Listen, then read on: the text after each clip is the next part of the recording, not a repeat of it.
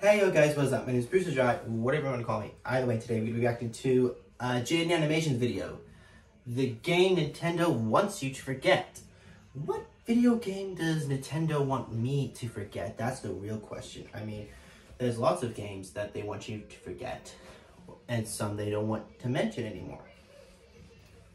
But what wants me to forget a game that Jaiden wants everyone to remember now? Anyways, let's get this reaction started. Everyone knows about the classic household name, Dance Dance Revolution. It's the one where you go to those arcade places and there's that one Asian guy full comboing the hardest song with both player slots, and he's been doing it with no break for the past 2 hours, and he's the coolest person anyone has ever seen. It's a huge video game genre that's sparked an incredibly talented and dedicated fan base, but we're not talking about a game that has any of that. We're talking about the Mario DDR game that came out on the GameCube in 2005 and is the funniest thing Nintendo has ever done. If you didn't know, Nintendo released their own Dance Dance Revolution game to capitalize on the hype, but it's actually awful.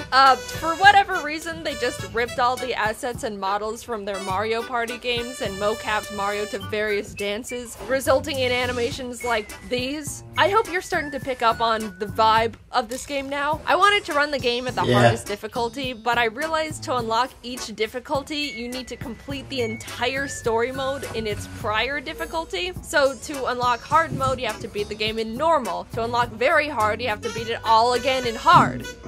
So we all agree that I played the game 3 whole times and didn't use a cheat code to get the hardest difficulty immediately, right?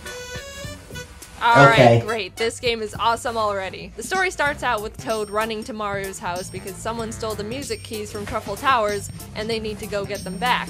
What are the music keys? The game calls them the spheres that hold the power of music, and then does not elaborate. They try to head to the tower, and not a minute into the game, we reach our first story hurdle, which is a river. They say it's flooded, but does not look flooded in the slightest. In fact, that is exactly what I'd expect a completely normal river to look like. Also, why would you put your house here in the first place, especially if you're gonna have problems with crossing rivers? But Toad has a solution, and the solution is to dance.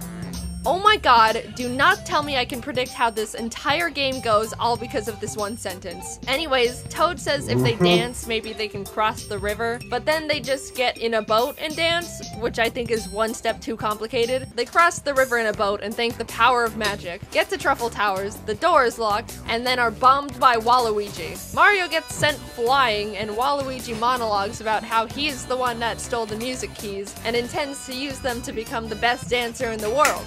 Which, first of all, is full-on admission of guilt and therefore triable in court. And also, I don't think you need to stoop to robbery to accomplish that dream. Like, at all. Mario lands at the bottom of a really deep pipe, but uses the power of busting it down to get out. Somehow. I don't know what happened, but he just started dancing and then he was out. And on their way back to the tower, they visit a local shop run by Lakitu. They're shopping, and then the camera pans and reveals, is that the key to Truffle Towers? They ask him about it, and he's just like, yup, ain't she a beaut? And it's like, why is it here? Toad asks if they can have it, and he responds, only if you can do something for me.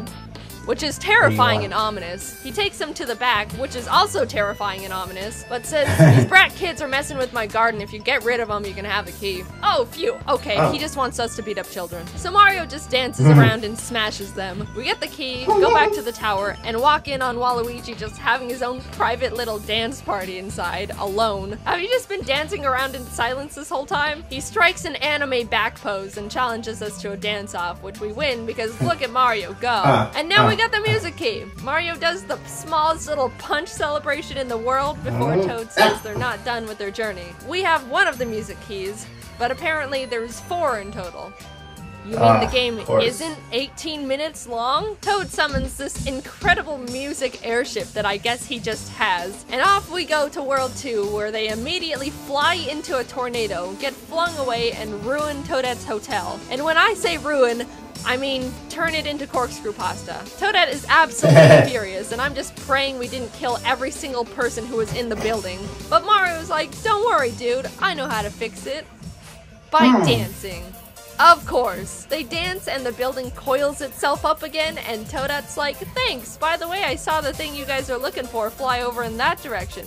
which is like, okay, sure. They head over in that direction, but a whirlpool just spawns out of nowhere. They sail to a nearby island for safety, kind of just stand there with creepy blank stares for a bit, then walk into the only building on the island, which is just another shop. This time it's run by a Lakitu, but in a pirate hat. And you'll never guess what he's got. A ship attachment that lets you sail through whirlpools. How incredibly convenient to keep on progressing. Mario and Toad are just looking at the thing, and Lakitu's like, see, by your eye on the boogie booster. It lets you sail through whirlpools. Toad's like, oh, neat, can we have it? Nope, it's not for sale. Can we have it? Then why is it on display? You know what? Exactly. You've got a point. If you beat me in a dance battle, you can have it. I kid you not, that is the exact exchange that happens in the game. The song that plays while battling Lakitu is super intimidating, and I thought I was gonna actually be in danger. But Mario wins the dance-off, probably because Lakitu has 0 legs. They get the engine thing that wasn't for sale, and Lakitu definitely did not have to give away. And now they can sail through whirlpools. And when the game says through, they actually mean into, because apparently the music key is in the whirlpool, and I don't know how they knew that, or why they didn't tell me, the player, that in the first place. I was just thinking the whole time, can't you just sail around the whirlpool or something? There's like a whole ocean to sail in, and you're wanting to sail through this tiny little section. But now I look like a fool. And frankly, I don't think it's my fault. So they get to the bottom of the whirlpool and find the second music key being guarded by this giant blooper. And of course, that means we need to dance battle. Since for all these duel songs you get to see the opponent's screen, I thought it would have been really funny to see the blooper have like 8 arrows to hit instead of the classic 4. But whatever, it's just a really creative and fun little idea. I guess they didn't have to be funny, I guess. Also, when I say dance, I mean murder. Mario danced so hard the blooper died. On to World 3 they go, which, by the way, this game is going at breakneck pace. Mario does a couple dances, someone dies, and on to the next area, I guess. They land at an amusement park and are immediately gate-kept by these hammer bros. Like, if you want to get in, you're gonna have to dance through us. Toad runs away because he says his legs are too stubby to dance, which means the gatekeeping worked on him. Mario's canonically immune to gatekeeping, so he stepped up to the challenge, and I would like to mention these hammer bros' highest combo was 30, which is not good at all. I'm just saying, I would be embarrassed if I tried to gatekeep someone and performed like that. Just saying. Exactly. Mario and Toad enter the amusement park to see Wario on a roller coaster with a music key. They yell out, "Follow that roller coaster!" Which is like, if only there were rails to indicate where it's going. But then they make probably the worst decision you could when you're trying to catch someone on a roller coaster, which is get on the other roller coaster cart. If you're getting on a roller coaster to catch someone already on the roller coaster, that doesn't work. Roller coasters don't catch up to each other. That's called a collision. So they make haste again, the chase of a lifetime, and they end up running into a haunted house where Mario needs to dance to fend off the ghosts to avoid being possessed. Is this what you have to do to close Ouija boards people forget to say goodbye to? They make it out and start the chase again. Also, Wario, I don't think you should be saying this when you're clearly in tackling distance. They corner him at the Ferris wheel. He pulls the, "if you can beat me in a dance battle, you can have the key" thing again. We beat him, and hey, third music key. By the way, Wario has one of the best songs in the game. The two arrive at World 4, where the skybox is very visible, and everything's all snowy and blistery. Toad is about to freeze to death in the funniest animation I've ever seen, as Mario does not care. But they make it to the top of the mountain, where they find the last music key lodged in this giant Freezy's head. Toad goes up to him and is like, "Hey, sir, can we have that?" And gets hard ignored. So he turns to Mario and is like, "Did you see that? I was ignored." Mario, kill him, which the Freezy did not like, which, being honest, is very reasonable. I would be in the same boat if I gave someone the silent treatment and then I overhear them put a hit on me. Even though Toad is clearly in the wrong, Mario dance fights him anyway, and during the very fun upbeat song, the Freezy is seen slowly melting as Mario pelts him with fireballs. The giant Freezy dies tragically. They get the key, and Toad cheers, never once taking the time to self-reflect and realize how unreasonable he just was. And now this beautiful, innocent creature is dead because of it. They fly back to Truffle Towers to put the music keys back when Bowser punches Toad in the throat and takes all the keys back to his castle. Oh my goodness, there's a Secret World 5? Secrets in Mario game? Who would have guessed that? After Mario dances to quite possibly the strangest Mario Bros song I've ever heard.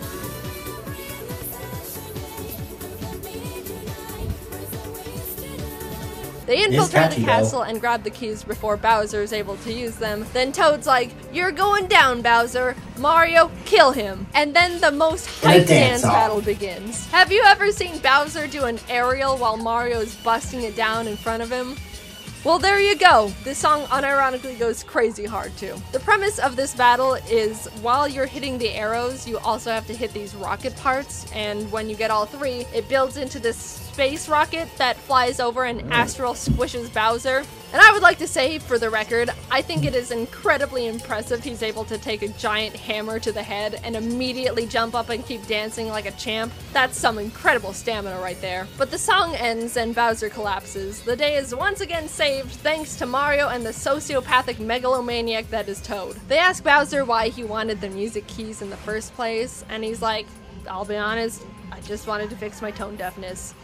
Poor guy, just wants to become a K-pop star. I guess that struck a chord within Mario because then he just uses all the keys himself and releases all the music power into the world, and they all act like he's a hero and everything is happily and sparkly in the end, and how it's supposed to be used this whole time, which could be cute if it wasn't so stupid, and also invalidates every single organism they slaughtered to get to this point. Was this a good game? Not even close. It was surprisingly hard, but it's not because the game is hard. I think it's really just because the developers didn't know anything about DDR. If they did, they sure as hell didn't make a game that seemed like it. They don't indicate which arrows are on what beats, which is really important in DDR. Well, okay, technically they do tell you what arrows on a full beat and which are on half beats, but they switch back and forth between the same colors the whole time. See these two squares? Tell me which one is which when they're flying across the screen and all intertwined with each other. In other words, you. Enemy arrows are impossible to see because they're not bright and neon, so they blend into the background, which is distracting enough already. For me, the calibration was wrong, so I went into the settings to fix it, and instead of having a way to recalibrate it manually or something, you have to input plus or minus, which is like...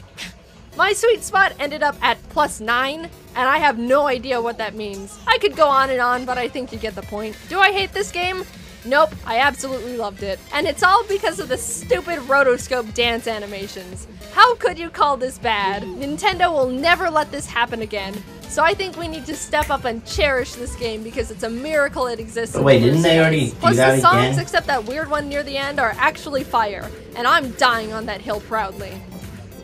Hello everyone, I hope you've been doing well. I have been doing quite well myself. Nothing to say this time. I'm working on a lot of like fun stuff, but I can't talk about it yet, so stay tuned. Stay tuned. Alright, bye-bye.